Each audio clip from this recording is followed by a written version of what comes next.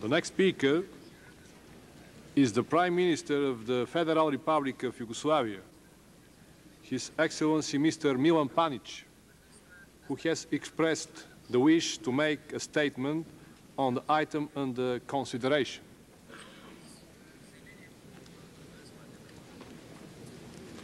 I give the floor Mr. Milan Panic.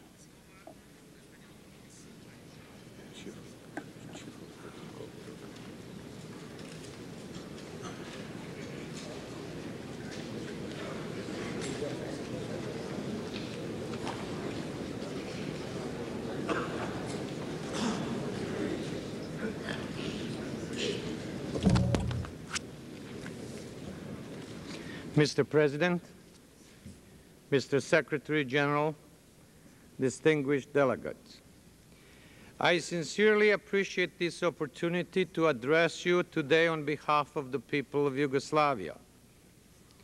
I wish particularly to congratulate you, Mr. President, on your election to this high and noble position, which you will greatly help, I'm sure, the smooth and efficient running of this General Assembly. Mr. President. The issue before this Assembly now is more peace or more war. Yesterday you heard an argument from the President of one of my neighboring countries for more war. Today I will present you with an argument and a program for more peace. You have also heard arguments here for not accepting the participation of Yugoslavia in the noble work of United Nations. At the United Nations Conference of Refugees at Geneva in late July, I said I accepted not being accepted and asked the delegates to stop the politics and start talking about refugee problems. Some of you may know that I have some understanding of how refugee feels, because I myself was a political refugee from Tito's Yugoslavia. Living in a refugee camp in Germany, I have some of the same feelings today. Too many are talking politics when they should be talking peace. From the first day that my new government of Yugoslavia took office, 2 months ago, we have cooperated with the United Nations in every way we could. We'll continue to do so, regardless of the action you take here today.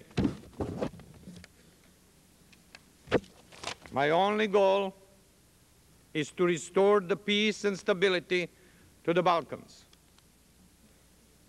We are now at a turning point when this great organization devoted to peace must decide whether peace is furthered by sending arms in or taking arms out. The Balkans are polluted already with too many arms.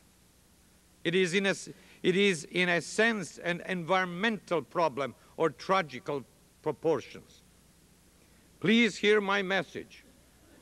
Please hear my message. Do not authorize the means for a broadening of the conflict.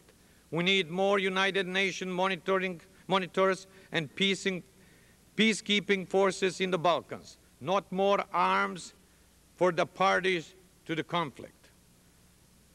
Let us come up with a creative and effective way to control and remove the arms that are there already. My government will cooperate fully with the United Nations in any way you want in order to bring the weapons under control and end the fighting and killings. We have offered repeatedly to accept United Nations monitors at our airfields. I have to apologize.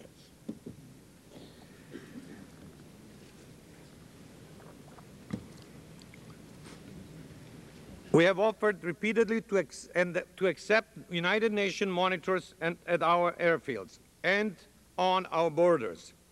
In London, on August 26, I requested several thousand peacekeeping forces to be sent to patrol our borders and offered to help the United Nations with logistical support to cover some of the expenses. I renew that request now. Please come to Yugoslavia and assure yourself that no support is flowing from Yugoslavia to combatants or Bosnia in Bosnia or Croatia. My government has given orders to stop any support for combatants in Bosnia and Croatia, but as in many other parts of the world, we still have some militant nationalists who defy our orders. We need your help. We welcome your help. Again, I say, please come as peacemakers, not as suppliers of weapons to those who want to fight. Let us also look at the factual situation with regard to foreign troops in Bosnia and Herzegovina.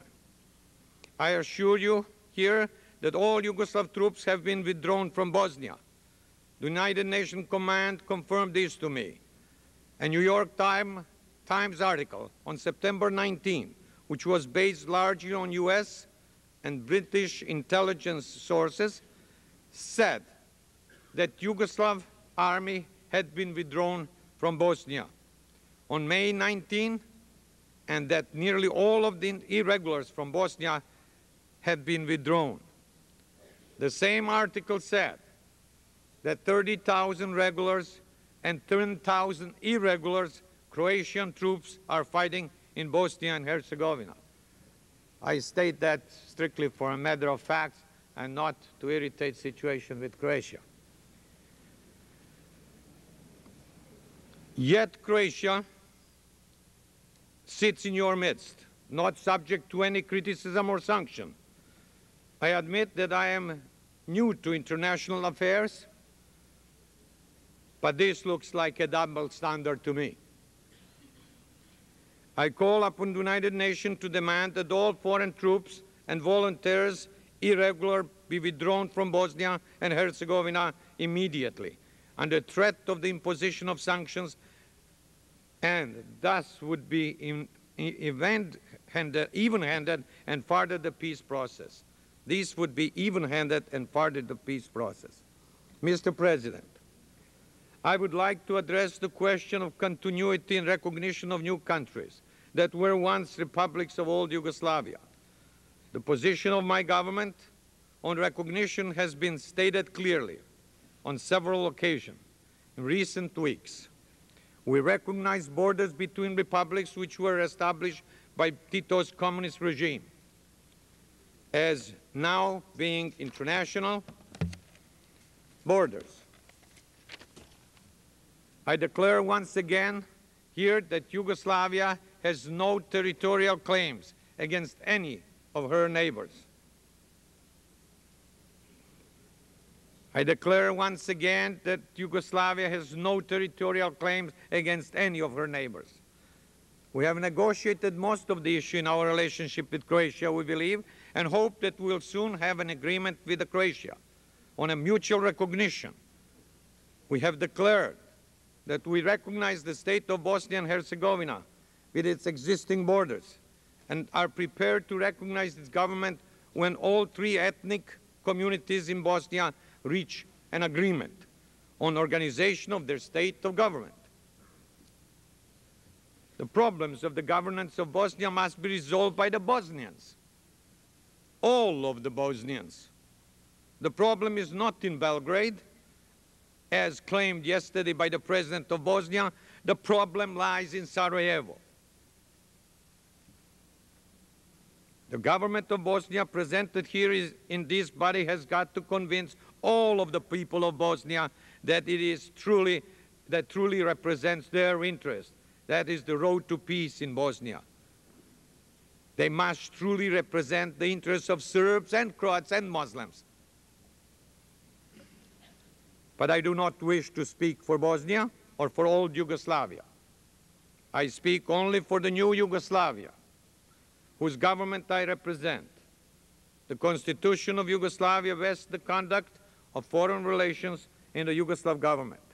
The two constituent republics, Serbia and Montenegro, have no legal role in foreign affairs of Yugoslavia. World leaders and representatives of international organizations meet with me and ask my help to stop the fighting in Bosnia and also to end the fear of Serbian territorial expansions, but they give me no help or support in my internal struggle in Yugoslavia. With those militant nationalists who oppose my policies of peace, they even bolster their position of my principal internal opponents by meeting with them on their visits to Yugoslavia. Please stop this. Hold me and my government responsible and accountable for the policies and actions of Yugoslavia, but give us the help and international recognition we need in pursuing our program of peace. Mr. President, I herewith formally request membership in the United Nations on behalf of the new Yugoslavia, whose government I represent. I'm sure my country and my government satisfy the condition for membership at least as well as the countries and governments many of you here today represent. Yugoslavia was a founding member of the United Nations and has always lived up to its principles.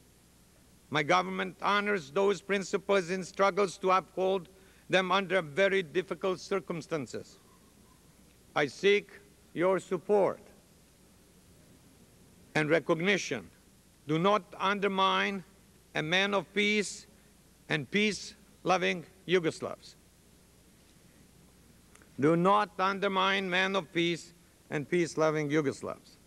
Mr. President, one of the major concerns of the world with regard to Yugoslavia is ethnic cleansing and the hundreds of thousands of refugees created by this vile practice. Ethnic cleansing is horrible, unacceptable, and unforgivable practice. I have moved actively against it in Yugoslavia. I recently fired Vice Minister of Internal Affairs who failed to support my government's program of opposition to ethnic cleansing. I had the mayor of three others arrested and put in jail in a town where ethnic cleansing has been practiced against Croatians.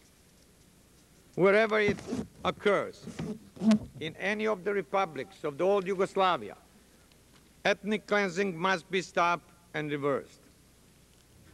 But in our reaction to the horrors of the ethnic cleansing, let us guard against practice to it by slipping into intolerance. We must not permit the war in Bosnia to become a religious war, a war of Muslims against Christians, supported from outside by Muslims and Christians. Surely, the United Nations has to rise above this. The Organization of United Nations has founded in opposition to religious and racial intolerance that produced the Second World War. This organization must stand for peace and tolerance everywhere. There is no place in modern world for religious blocs.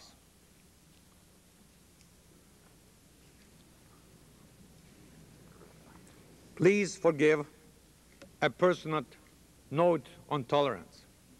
I'm Serbian Orthodox. My wife is Catholic. My daughter is married to a Muslim. I have 2 Muslim grandchildren. I have Croatian among my ancestry. Personally and philosophically, I am opposed to ethnic and religious intolerance. Mr. President, I believe that in the post-communist era, the major powers have a special responsibility to ensure that the stable political and economic transformation of the emerging democracies. They must take particular care to promote ethnic and religious tolerance and to guard against being influenced in the pursuit of their responsibility by pressure exerted by special interest blocs or nations. Either we are all equal or some are more equal than others. Either we are equal, all equal, or some are more equal than others. I, of course, prefer the former. Let me emphasize that without true tolerance, you cannot have true peace. Without true tolerance, you cannot have true peace.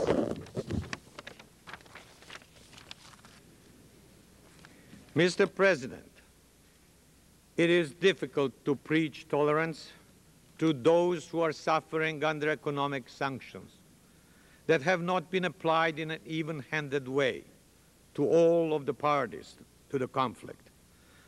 But my government does preach tolerance because it is right to do so and because tolerance leads to peace. Once again, let me emphasize that my message today is a message of peace. My message is a message of peace. My government is pursuing a program of peace. We need the understanding and help of this body.